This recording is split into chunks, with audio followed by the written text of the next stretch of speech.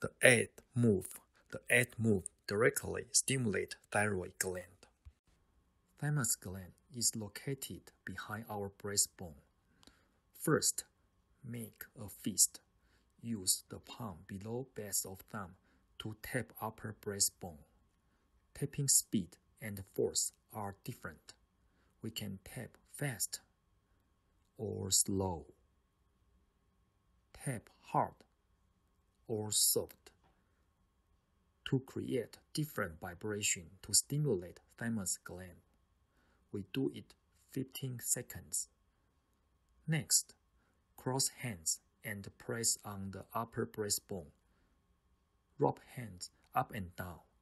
In the meantime, put chin down, bite teeth, stretch spine up and down to enhance hand rubbing. Think there's energy from hands entering thymus gland. Remember, stretch spine up and down. We do it 30 seconds. This is 8th move to stimulate thymus gland.